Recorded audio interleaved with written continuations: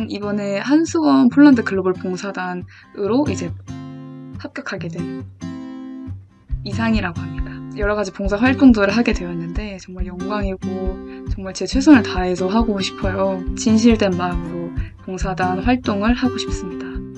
안녕하세요. 안녕하세요. Dzień dobry. 저희는 한수원 폴란드 글로벌 봉사단 K-pop 팀입니다. 댄스 연습실에 지금 저희가 와 있는데요. 왜 와 있죠? 저희는 밤샘 연습하기 위해 이곳에 와 있습니다. 맞습니다.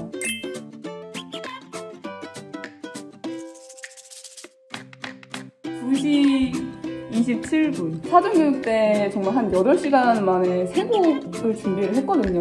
새벽까지 세고 이제 공항을 갈 텐데 그때까지 정말 열심히 연습할 테니까 정말 좋은 모습 보여드리고 싶어요. 저희 많이 응원해주세요.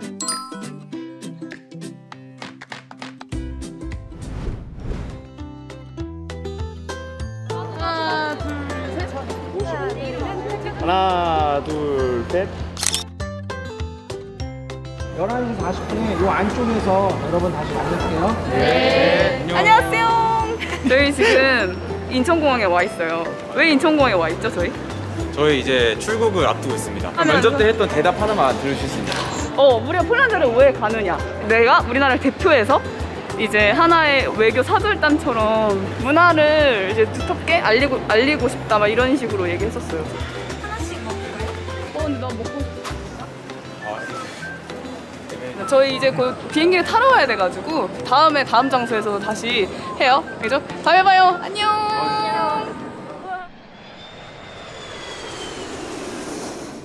배고프지는 않죠 지금? 네. 그래서 억지로 먹으라는 얘기는 아니고요. 이제 안 먹을 사람은 표시를 해주세요. 그냥. 저희가 지금 몇 시간 만에 폴란드로 왔죠? 저희 13시간?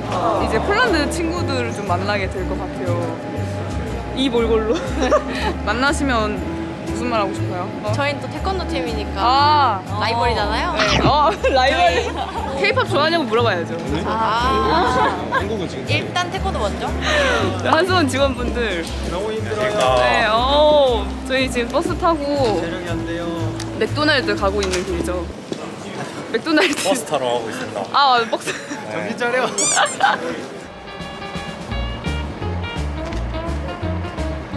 Hi, I'm Martina. Hi, I'm Paulina. I'm Julia. Hi, I'm Susanna. 수산나. 윤영. I'm 윤영. 나 윤영. 그런 친구들 또 없대요. 있어요. Do you have 너 모르지? 약간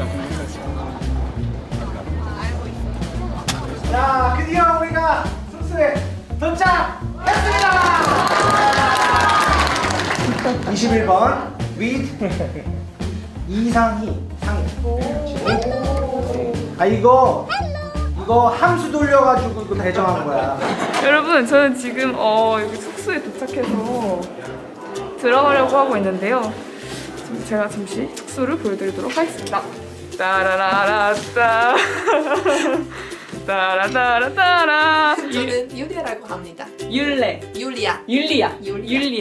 율리아. 안녕하세요. 안녕하세요. 저는 22살이에요. 22살. 저는 이상희라고 하고 24살이에요. 한국 나이. 만나서 반갑고 잘 부탁드릴게요. 내일 다른 봉사, 이제 교육봉사를 해야 되는데 그때 만나도록 하겠습니다. 그러면 내일 봬요. 안녕. 폴란드에 드디어 도착을 했습니다. 와. 워크숍이나 이런 프로그램 어떻게 진행하는지 알려주실 것 같아요. 저희 그럼 오리엔테이션 준비를 좀 하러 가보겠습니다.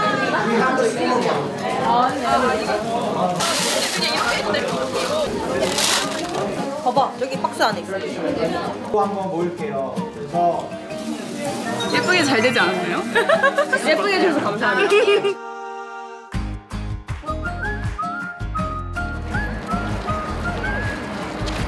우크라이나 난민 이제 친구들을 만나러 가고 있습니다. 폴란드 와서 처음으로 프로그램을 진행을 할 예정인데 많이 떨리네요. 거기 가서도 정말 잘 했으면 좋겠습니다. And welcoming Konin kids, but also with adults. And the most idea is to give, but now they are helping us, and it is in our name, paid forward, paid again. 1교시에는 한국 소개 PPT 먼저 발표를 한 다음에 그 다음에 캐스터레츠를 만들고 2교시에는 에코백이랑 비즈 팔찌 만드는 걸로 같이 진행을 할 것 같습니다. 그러면 준비하러 갈게요. 화이팅! 폴란드는 한국에서 비행기로 10시간 정도 거리에 떨어져 있습니다. 찐두브레이스 안녕하세요. 안녕하세요. 안녕하세요. 지엔꾼 is 감사합니다. 감사합니다.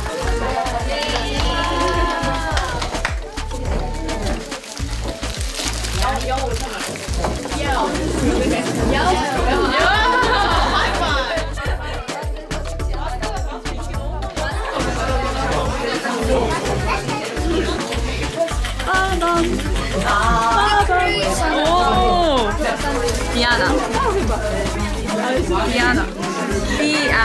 코리안 네임. Your Korean name. 저희는 지금 2교시 시작을 했고요. 에코백 만들기 지금 하려고 하고 있어요. 지금 짜란.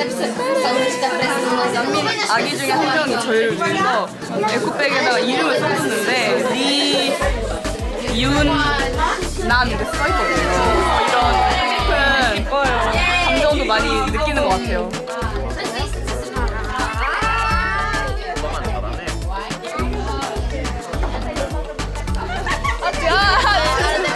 언니 여기 아르데. 오케이. 그러니까 다들 너무너무 좋아해줘서 너무 다행이에요. 너무 열정적이었어 진짜. 뭐 하자고 하면 바로 막 하고. 2시간 만에 어떻게 지나가는지. 그니까 진짜 빨리 지나갔어. 그래서 이제 우리는 숙소 돌아와가지고 하루 마무리 정리하고 아마 공연 연습을 해야 돼가지고 이제 태권도 팀이시잖아요. 저는 K-pop 팀. 각자 공연 연습을 좀 하고 그 다음에 좀 하루를 마무리하지 않을까 생각이 듭니다. 오늘 이렇게 딱 봤을 때 또 급하게 또 모여가지고 또 의견 나누셔가지고 많이 힘들었나?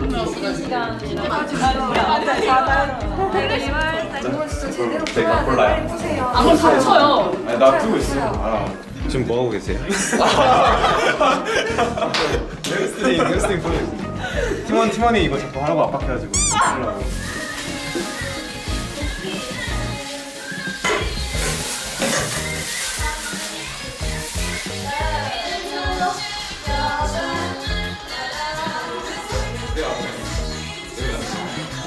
앞으로 지금 몇 시간이 될지 모르겠지만 지금부터 집중적으로 연습을 해야 될 것 같아요. 그래서 오늘은 촬영은 여기까지 하도록 하겠습니다. 그럼 저희 내일 봬요. 안녕. 자, 카메라 봐주세요. 하나, 둘, 셋. 파이팅! 코리안 컬처.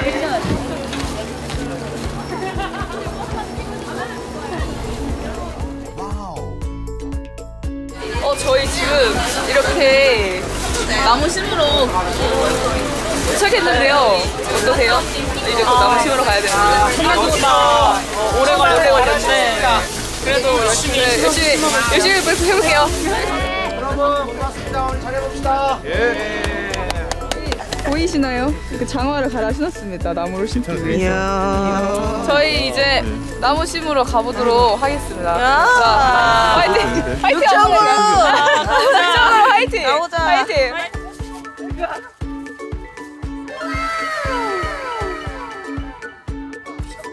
우와! 한 번에 너무 이쁘다.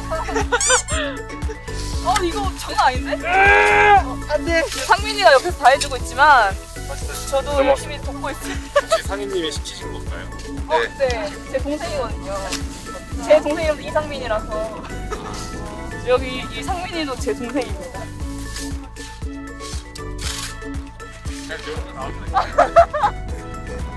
야! 나도 애쓰고 있긴 해.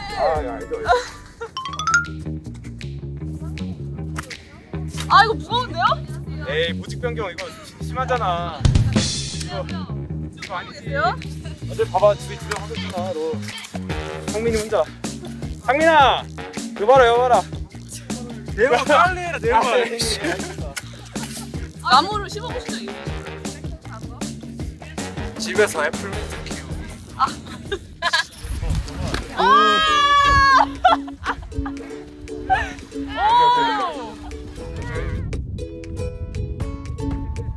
Three, two, one, cheese.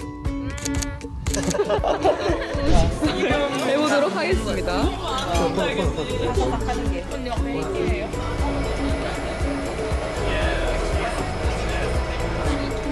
네, 추운 데서 일하시다 보니까 그 장애인분들하고 또 장애인들을 돕는 그 지역 자원봉사자들하고 함께 내일 준비할 이제 워크숍 사전 준비들도 이제 다 끝냈거든요.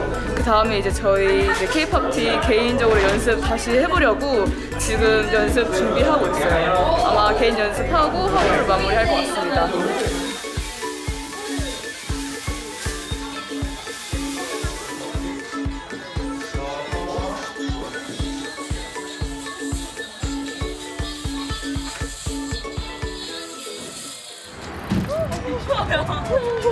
네, 안녕하세요. 저희 지금 바로 다음날이 밝았는데요. 어제 연습을 좀 많이 열심히 했더니 몸이 좀 많이 뻐근한 것 같습니다. 경찰서에서 이제 저소득층 청년들을 만나서 이제 워크숍을 진행을 하는 건데 한국 소개 발표를 하려고 노트북도 가져오고 있고 많은 게임도 준비했습니다.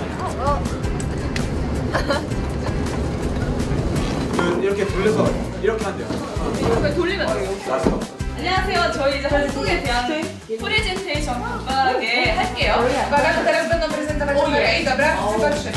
Będą i zdjęcia, i słuchajcie.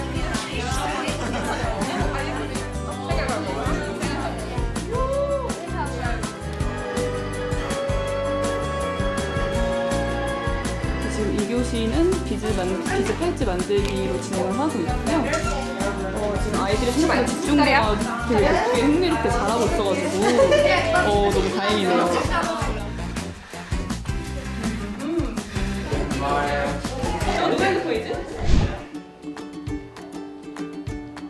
저희 이제 10분 뒤에 워크숍 시작할 것 같은데요. 본의 아니게 맨 앞자리에 앉게 돼가지고 살짝 당황스럽지만 자리가 자리인 만큼 열심히 토이 할 때 열심히 참여해 보도록 하겠습니다.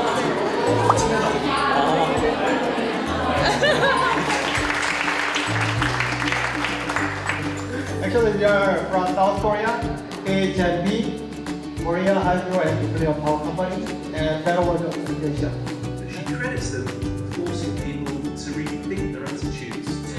장애인분들과 자원자분이랑 이제 저희 한수원 이제 봉사단이랑 같이 폴란드 이제 코리아 장애인분들과 이제 우리나라의 장애인 상황이 어떤지 이런 것들을 같이 또 1분의 시간을 좀 가지고 있어요.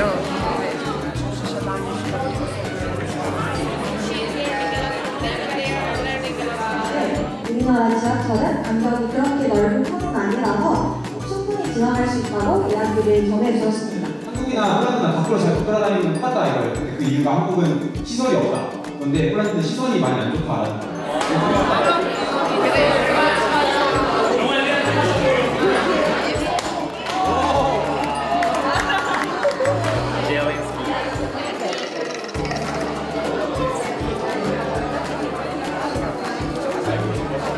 포럼이랑 이제 토이 같은 것도 다 같이 하고 또 딱지 만들기, 팽이치기 같은 프로그램들도 이제 장애인분들과 비장애인분들, 봉사자분들 모두 다 같이 함께 즐겼어요.